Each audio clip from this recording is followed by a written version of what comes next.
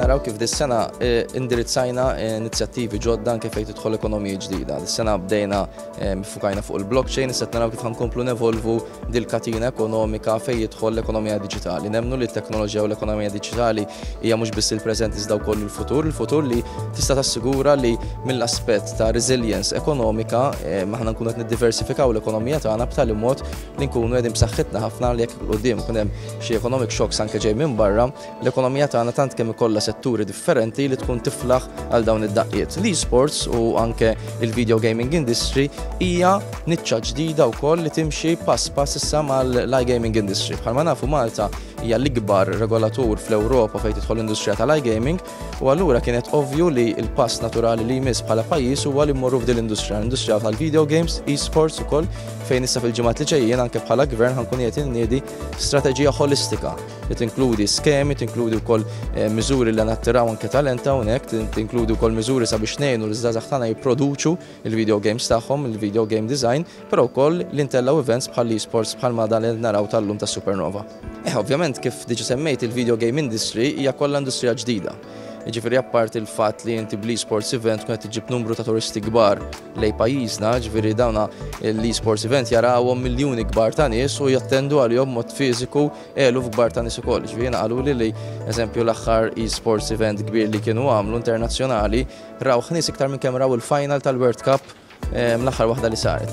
Ġifieri allura dak turi li dan għandu potenzjal li jikber u aħna qegħdin fi żmien opportun li aħna bħala Malta pajjiż nitlu hemmhekk ħalli naraw li anke żgħażagħ tagħna jkollhom opportunitajiet mhux ta' jobs iżda ta' karrieri f'din l-industrija. Well, over the last year, we've already invested almost €1 million between this event and all the other activities that we've done in the esports sector locally, whether it's the esports center, which is right here behind us, whether it's a conference that we have done where we've actually explained a bit more about esports to the local communities, etc. This massive event which we're going to be launching, as well as a number of international online tournaments that we've put in place already.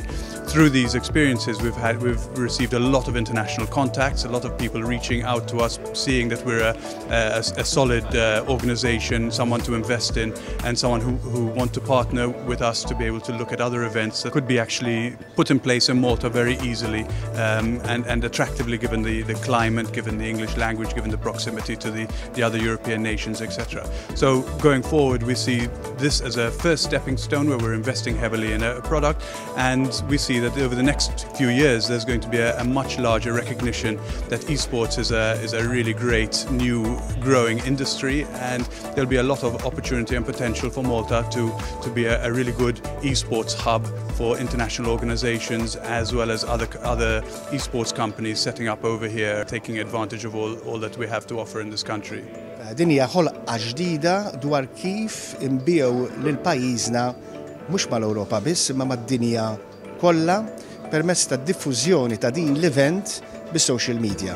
Naturalment din hija event illi ġġenerat it-turiżmu lejn pajjiżna għax hawn il-parteċipazzjoni ta' players barranin f'din il-logħba, f'dan it-tournament, però hija opportunità, hija vetrina, hija tieqa sabiex il-barranin jaraw x'inhu qed jiġri ġewwa pajjiżna, tirriswona l-kelma Malta, naturalment dan għajn sabiex jitħajru turisti iżuru pajjiżna. Irridu nimxu mill-mod tradizzjonali kif aħna nirreklamaw li pajjiżna għal metodi aktar innovattivi, aktar pari passu mal-iżvilupp teknoloġiku. U jidher illi b'dan il-strateġija qegħdin naslu għal xi riżultati jitkellmu waħedhom. Very much like our North Star is very much so as being home of gaming excellence. So basically we're looking not only in iGaming, but also we're looking at other sectors which are video gaming and esports. We believe in esports especially we have all the right credentials for Malta to become home of gaming excellence, and this is the strategy that we're working on, and these are the policies we are developing, and these are the tournaments and the events that we are also encouraging to be held here. L-attività ħatibda mid-29 ta' Novembru sa 2 ta' Deċembru mill-ħamis sal-ħadd. Nies ħajjistennew kull min ħajjiġi jattendi għal din l-attività hija xi ħaġa ġdida, xi ħaġa unika, però l-esperjenza li ser jieħdu hija daqs li kieku marru jesperjenzaw barra. Għandek l-istess setup, l-istess professjonalità u tanti oħra għandek il-plejers li huma professjonali. Naħseb jiena l-importanza ta' dan l-event huwa biex jitalmu u jaraw li f'din l-industrija tista' tirnexxi, jista' jkollok karriera sabiex inti tkun tista' dak li toħlom iseħħ fil-verità. L-attività ser issir ġewwa l-Intercontinental Arena Conference Center ġewwa San Ġiljan. Jistgħu jixtru l-biljetti fuq www.supernovamalta.com jew inkella jmorru bil-box office tal-Eden Cinemas biex jixtru l-biljetti minn hemmhekk.